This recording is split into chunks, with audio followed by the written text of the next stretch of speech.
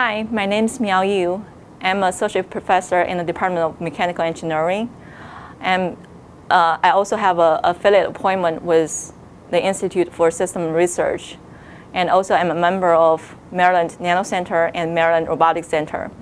I received my bachelor's and master's degrees from Tsinghua University in China, Beijing, in engineering mechanics. After that, I did my PhD in mechanical engineering here at the University of Maryland. So my research interests include several areas. The first area is in biological inspired systems. Even though I was trained as an engineer, I always feel like biology is fascinating. So I have been working on biological inspired systems since I joined Maryland as a faculty member. And my goal is to bridge biological systems with the engineering world. And I believe that with the tools that we used to solve engineering problems, we can actually gain better understanding of biological systems. And at the same time, I believe that if we learn better from biology, we can actually design better engineering systems. For example, my group has been working on a project in which we're developing fly year-inspired acoustic sensors. So this type of sensor is inspired by the fly year of the year of the parasitic fly, Omea, which has very tiny ears but has very unique localization capability.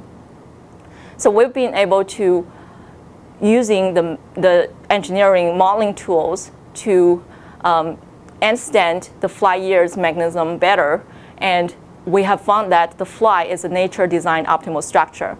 At the same time, we have developed a sensor with a size similar to the fly ear, and this sensor can achieve a directional sensitivity which is 10 times better than any conventional sensor of a comparable size. Another area that I'm interested in is sensing and manipulation with light. Specifically, I'm interested in studying light-matter interactions.